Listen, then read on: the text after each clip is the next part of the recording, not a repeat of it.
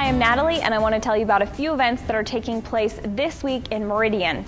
On Monday, the Dump Hunger Food Drive starts. Now, in January, food donations drop at a lot of the food banks, so all the food raised will go to help the Idaho Food Bank, and it's really easy for you to donate. In Meridian, you can take your food right to Mountain States. They'll gladly accept donations there, or you can also pick up some food at Albertsons and just donate it right there in the store.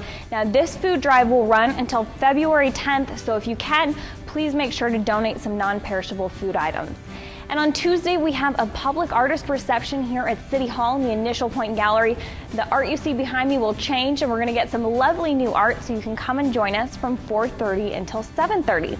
And Tuesday is also $2 Tuesdays at the Village at Meridian. Now that means you and your family can each skate for $2 a person, and that includes skate rental.